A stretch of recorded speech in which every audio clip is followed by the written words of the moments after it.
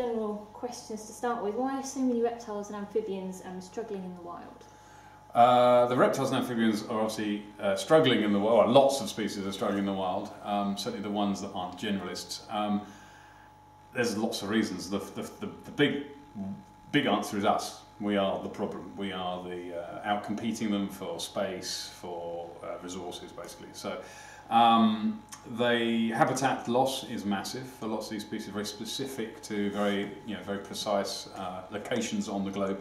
So of course you lose that very specific habitat and you lose the animal. And then there's slightly more insidious and less understood diseases that we have unwittingly released upon them. So there's a very famous fungus that we hear a lot about, which is the chytrid fungus, which we may have spread around the planet via our xenopus frogs, which originated in South Africa and were one of the original pregnancy tests.